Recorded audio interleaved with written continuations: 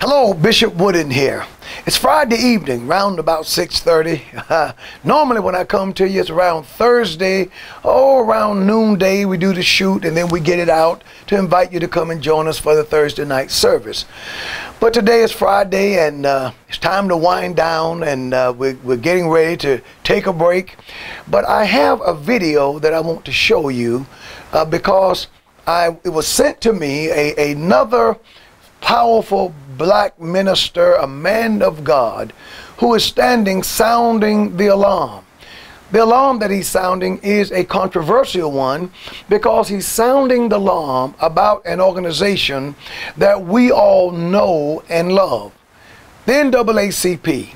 And I've said many times when I reference the NAACP that it is an organization that have done many great things, and I owe a tremendous debt of thanks to the NAACP. But my friends, today's NAACP is not our fathers, nor our grandfathers, nor our great-grandfathers' NAACP. Today's NAACP has teamed up with people like the murderous, and yes, I use the word murderous, the murderous organization of Planned Parenthood, founded by Margaret Sanger, a wicked, white, racist woman. She's probably in the hottest part of hell. She spoke many times for the Ku Klux Klan. They loved her preaching. And this woman started she started Planned Parenthood, excuse me, and she even said this, that the purpose of Planned Parenthood is the extermination of the Negro race. Well, you've heard me talk about her before. It's amazing that an organization that was basically started to exterminate us, the great NAACP, is in bed with that organization. Now, I'm going to show you a clip. Please do not turn this off. Watch this, and I'm going to come back at the conclusion, and I want to tell you something. Because as you watch this, you're going to ask yourself, what happened to the NAACP? And the answer may very well be nothing. I'll join you at the conclusion of this clip. I've been grappling with the fact that the NAACP is in bed with the very organization that has brought black genocide to our community. Dr. Alveda King, the niece of Dr. Martin Luther King, has tried on at least 3 occasions to bring to this organization's attention the black genocidal plot of people like Margaret Sanger and Planned Parenthood to exterminate the black community. And the stonewalling has been astounding. Alveda King literally has gone to the street along with myself to say to the NAACP, please deal with this issue of black genocide. The NAACP has responded by hiding and trying to prevent their convention goers to hear about black genocide. They've even gone to the extent of using buses to block our demonstration about black genocide in front of Cobo Hall where their convention was going on. They have literally put black paper across their windows so that the convention goers at the NAACP convention could not see the demonstration going outside that included Alveda King. There is definitely a conspiratorial plot being hatched and has been hatched by the NAACP to keep from their people the fact that they are co-conspirators in the genocide of their own people. And Benjamin Hooks, one of the former presidents of the NAACP, once personally told me that the NAACP would not bring this subject to the floor because they believed it would tear up the NAACP. Even the media has conspired with the NAACP to keep this issue from the attention of the black community and the public at large. I have seen the news media literally hide their trucks so that they would not be in a position to have to cover the demonstrations in front of Cobo Hall, only to bring them out after the demonstrators had left. This is an outrage that the black community is having the life of its babies destroyed, and the NAACP and the media are knowingly conspiring to keep this information from the public. This is an outrage, and it should be dealt with by every fair-minded American. Hey, it's hard to take that they would put up buses and block out the windows to stop blacks from arguing for blacks to be born. In this country, 1,876 black babies approximately are aborted in this country per day. And if you're watching this and you've had an abortion and you've repented of your sins, I want you to know that the God of the Bible has forgiven you, and I want you to live. But please join me and join the preachers like you saw on the video. Join people across this country to help save the next baby. They are killing us. Blacks are being exterminated. We are the only race in this country, I don't know, perhaps in the world, that are actually aborting more babies than we are giving birth to. And I wonder often, where are the preachers? Where are the solid men of God? Where is that fiery gospel preacher who can roar? Where is your voice when your own people are being exterminated? When Haman, learned that there was a plan of genocide. It wasn't Haman, it was Mordecai. When Mordecai learned that Haman had planned to exterminate the Jews, Mordecai made noise. He got Esther's attention and he saved his race. Where are the Mordecaiers among the black race? In my conclusion, I said to you, you may ask what happened to the NAACP, and I said the answer may be nothing. Well, if you will read this book written by Burgess Owens. Burgess Owens is a former NFL champion. He played for the Raiders, the Oakland Raiders, played professional football. In his book, Liberalism, or How to Turn Good Men into Whiners, Weenies, and Wimps, in his national bestseller, I might add, he says this, and he speaks of the one of the first members of the NAACP. As a matter of fact, this man was one of their charter executive board members. You know him, you've heard of him, W.E.B. Du Bois. This man in 1910, tremendously educated man. He was the first black to get a PhD from Harvard. He was accepted within the northern white intellectual circles as the best of his race. As an avowed socialist, he was chosen to be the only black executive board member of the newly formed NAACP by its founding board of directors, comprised of wealthy white socialists, white progressives, white liberals, white Marxists, white atheists, and humanists. For the next 24 years, he would be the face and the voice of the NAACP, salaried to author its outreach magazine, The Crisis. He would serve also on the board with renowned eugenicist and KKK sympathizer Margaret Sanger, founder of Planned Parenthood. She introduced to the poor urban black community a new birth control concept called abortion. Listen to me, my friends. This woman, she, in her writings, she left no doubt about her contempt for the black race, which I am such a proud part of.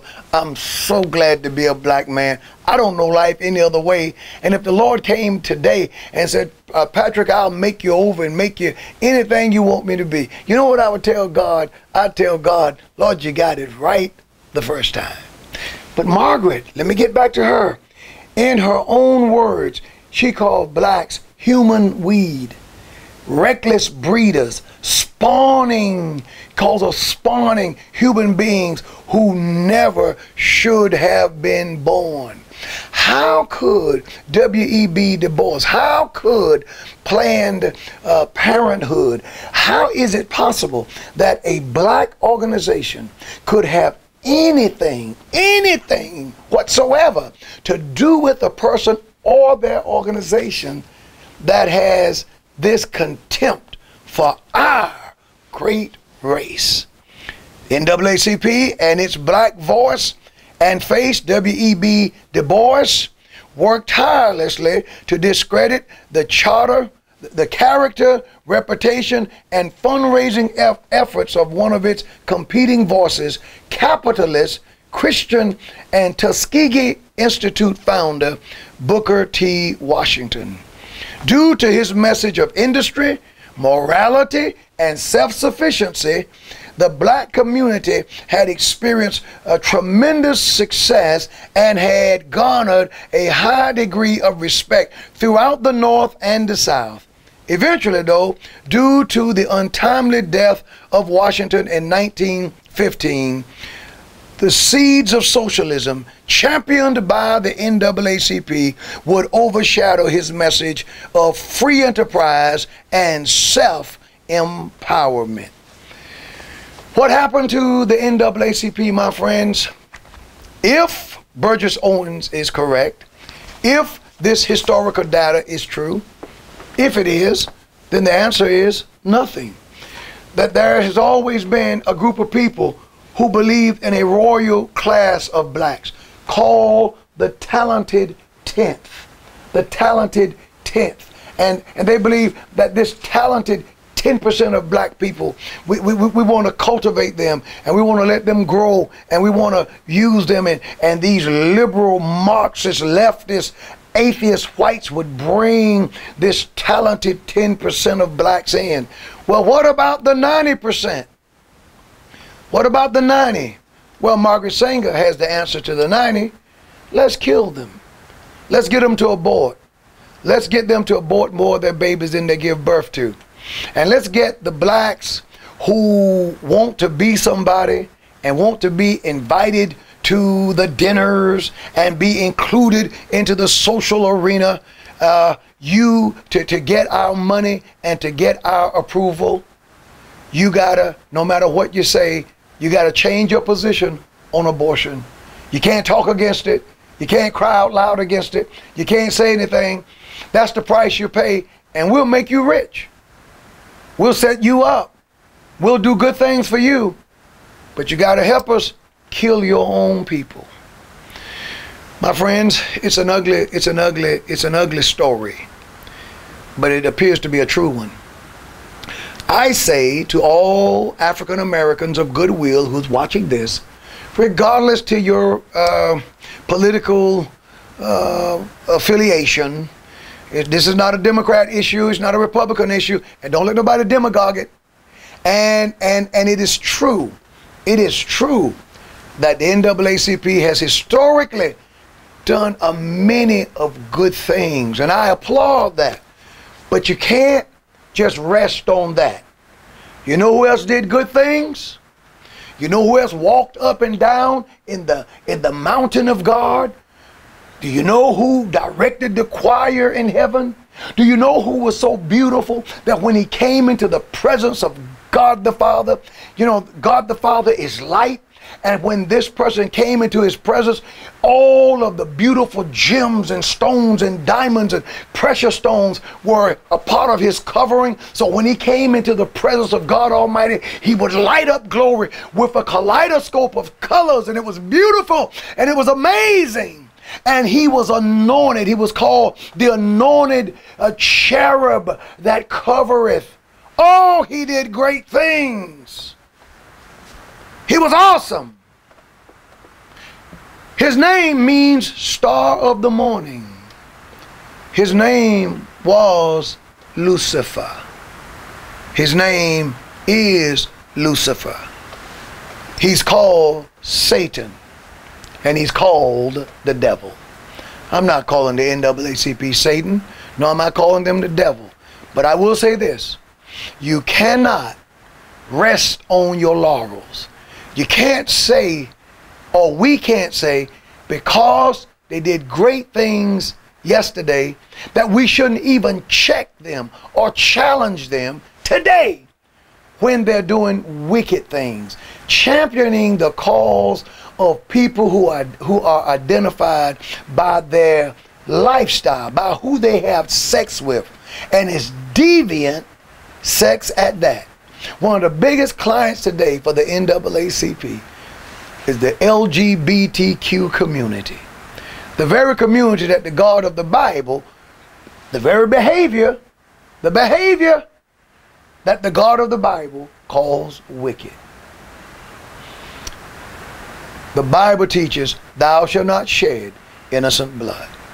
The Bible teaches that we're to be the voice.